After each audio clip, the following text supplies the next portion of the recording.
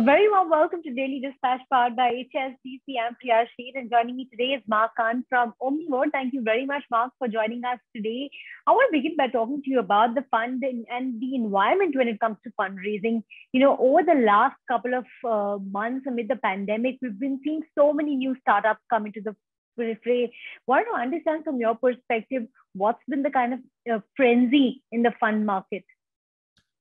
Look, I think a lot of people got stuck at home for 2 years and decided to quit their jobs and start companies. Look, this is part of a larger trend of entrepreneurship that has been going on for really over a decade. I think,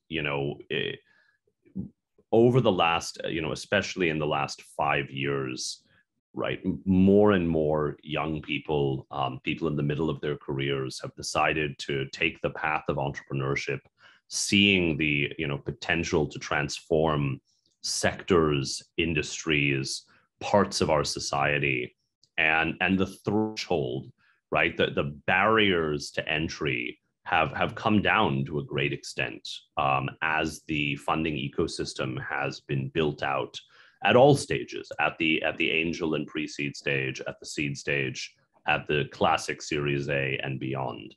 And so I think as a result, you've got, thousands, tens of thousands of hungry entrepreneurs that, want to change the world, and that you get a frenzy from that, right?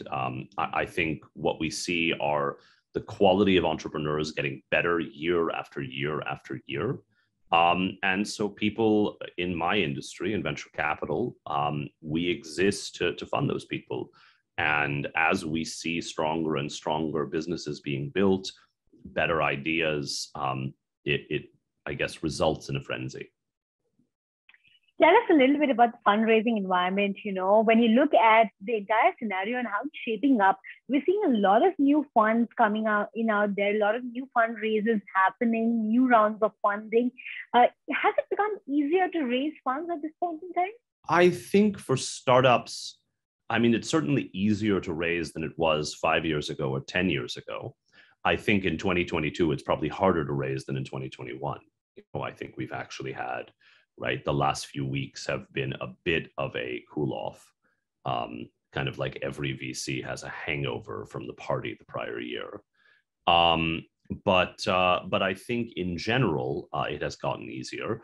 I think for funds, it's a bit different because we raise from more institutional sources of capital or family offices or high net worth individuals.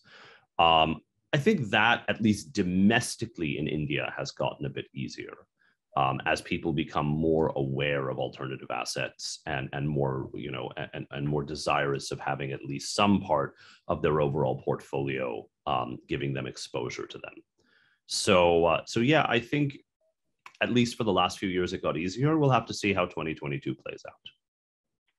Sure. Mark, tell us a little bit about the sectors that are looking good to you right now. Look, we largely invest across 6 themes: farmer platforms and fintech, marketplaces, agri B2B marketplaces, farm to consumer brands, some deep tech themes as well, like precision agriculture, post-harvest technologies, and agri-food life sciences. I think the last few years have been all about marketplaces, platforms, and fintech, right? Basically building an organizational, an informational, a financing layer over the rural economy, over the 130 million smallholder farmers and all of the millions of intermediaries. That's a story that's still in its early days. But I think as we look towards our investments, we're doing more in deep tech, we're doing more in life sciences, and I think we'll actually do a bit more in consumer than we used to in these farm to consumer brands that are being built. Not to say we won't do, the marketplaces and the platforms, but we've taken a lot of existing bets there. Absolutely. Mark, tell us a little bit about the exit environment and how that's looking for you at this point in time. We will have a major exit announced in April, our biggest so far. So that's pretty exciting. And another probably about a few months after that. And these are kind of full exits. But generally speaking, the exit environment is looking reasonably good.